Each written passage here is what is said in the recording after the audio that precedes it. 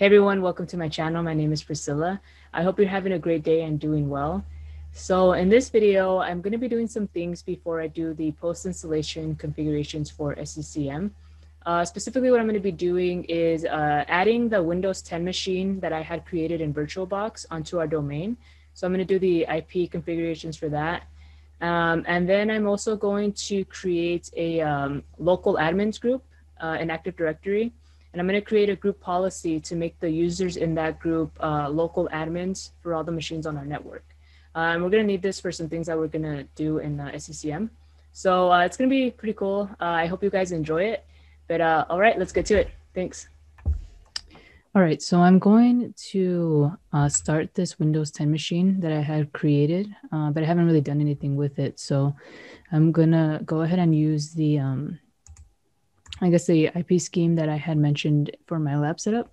So I'm going to give this an IP address of 192.168.1.4 with the subnet mask of 255.255.255 so that we could connect it to our network and then add it to our domain.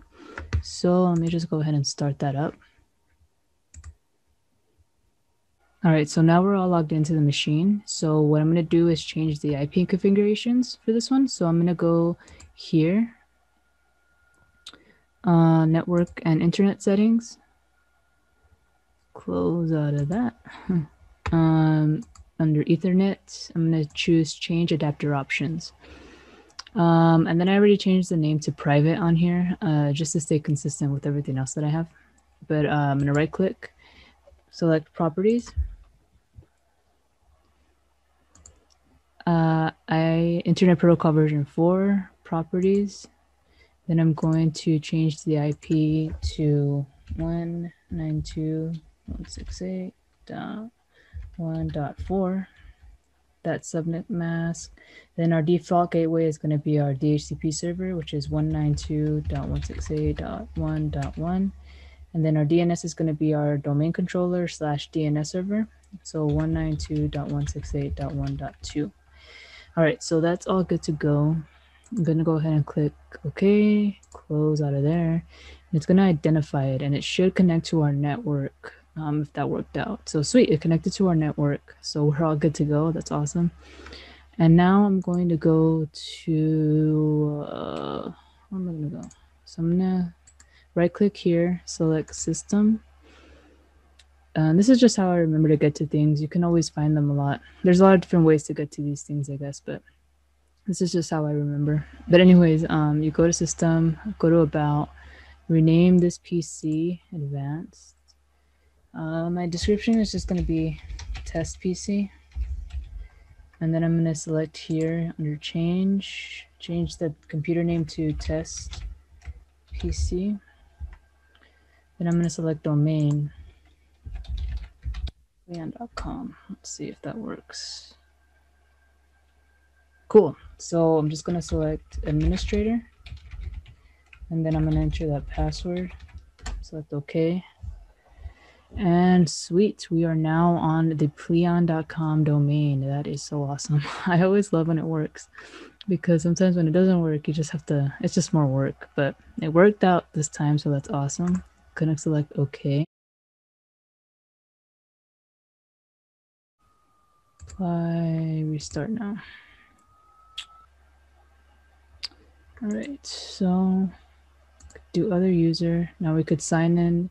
Now we could sign into our domain, and I'm going to sign into administrator. So I'll do Leon / is it this one / wait, administrator, and then I'll do, oops. And now we are officially in our domain. Our computer is on our domain. Another way to verify this is if we go to our domain server.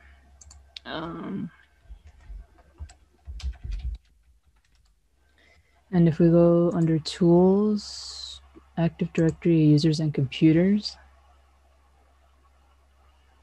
under computers, you'll see the test PC on here. So we added that successfully. Now the next thing that I'm going to do is create a local admins group. so that I can create a group policy that will allow us to make the users in that group local admins for all the machines on our network. So I'm just going to do this here. Usually you can structure this in an OU, but because this is a small network, my testing environment, I'm going to keep it pretty simple for now. So I'm just going to create the group here. So I'm going to right click under users, put new group, and then my group name is going to be Leon local admins. Leave it under global and security is good.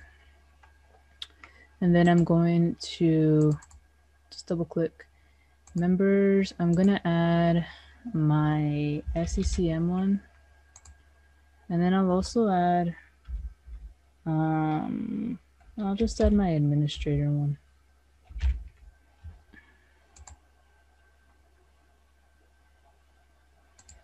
Oh wait, let me do this one at a time. I'll just do administrator and then I'm going to put okay. So now these are the users that I'm going to want to be local admins for our machine.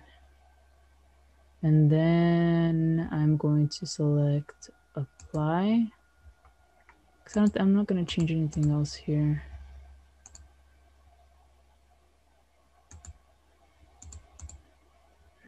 Nope, that's all good. Okay. And then put okay. And then I'm going to go to tools, group policy management. And under our domain, group policy objects, I'm going to right click and select new. And then this one is going to be Pleon local admins. So select OK. And then I'm going to right click and select edit. And now in this window, I'm going to go under policies, window settings, security settings. Okay, security settings, restricted groups. So I'm going to right click this and I'm going to select add group. Yeah, add group. Then I'm going to browse and then I'll select the one that I made. Pleon local admins. I'm going to put OK. And I'm going to add this to the administrators group. Oops, sorry. Cool. We'll remove this part. Okay. Apply. Okay. And then I'm going to close out of here. And I'm going to right click this, select link an existing GPO, select that one, and put OK. So that one's there. Okay, it looks like it has that one. It's built-in administrators for my group. And now what I'm going to do is I'm going to go, let me try this out on my Windows 10 machine to see if it worked. So I'm going to go to command prompt, run as administrator, gp update /force, and this is going to force the group policy that we just created. So that should update if it works. Cool. So that updated. And now what I'm going to do is go to computer management and wait for that to open. Okay. And then I'm going to go under here, groups, administrators, and there it is. So this is verifying that the group that we created for our local admins did work. It pushed out to the machines on our network. So that means that the users in this security group are now local admins for all the machines on our network. So I can also check this on my server. So let's see if I check this on my SCCM server, for example.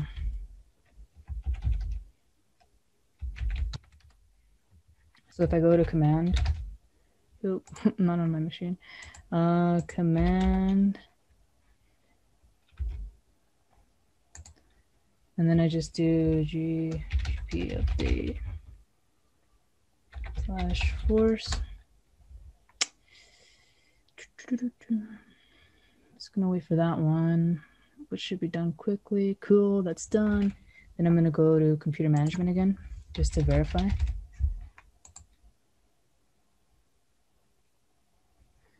Under local users, groups, administrators, and that's on there as well. So that worked out, cool. All right, yeah, so we're all good. We created our Windows 10 machine, or we updated the IP configurations. We added it to our network. We added it onto our domain. We have it now showing up in Active Directory. We created the local, the security group for our local admins, and that allowed us to make the users in that group local administrators for all the machines on our network. So we're done with this part of the video. In our next video, I'm actually going to do the post-installation configurations for SCCM. So that's going to be really cool. Please stay tuned for that one. I hope you guys enjoyed this video. If you have any comments or any suggestions or questions or anything, feel free to drop them in the comments. I always appreciate those. Also, please feel free to subscribe or like the video. I thank you guys so much for watching. I really do appreciate it. All right, have a good one. Bye.